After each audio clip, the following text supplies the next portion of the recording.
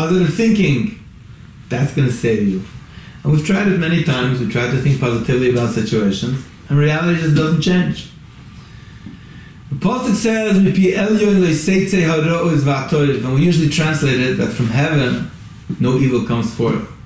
The question everybody wonders is, it says v'hatov, and it seems to be saying "Mipi Elyon le'seitzei hatov." Goodness does not come from heaven. So where else does it come from?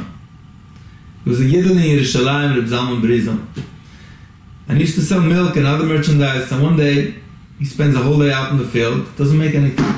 On the way home, he's wondering, Yosh, my wife's going to have a cow, what am I supposed to do now? And he came up with a chap.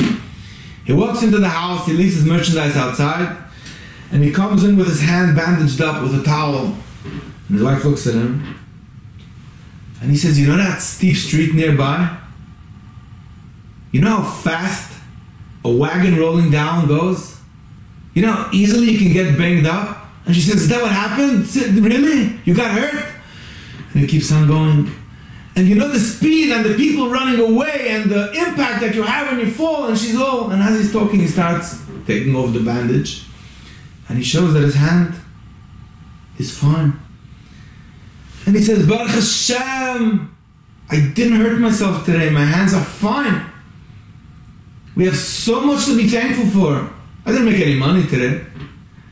But in the big picture, thank you Hashem for all the goodness that we have. It's an amazing story. Because Mipi Elyon le'seitzei hara'os v'hatov means from heaven le'seitzei hara'os v'hatov. Neither good nor evil come from heaven.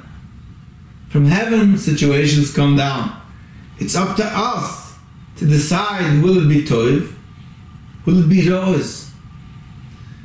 Reb Zalman Brizon was a Yid.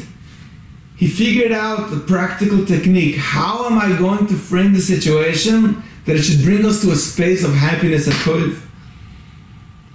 Vayeishev says the pasuk, Yosef was a successful man. And Medrash Rabbah Pei Vav says, Zamar Brachya. You know what Ish Matzliach means? Ish couples. He was a dancing man. When you're dancing, when you're happy, then you're able to see things and make it really good. It's up to us today.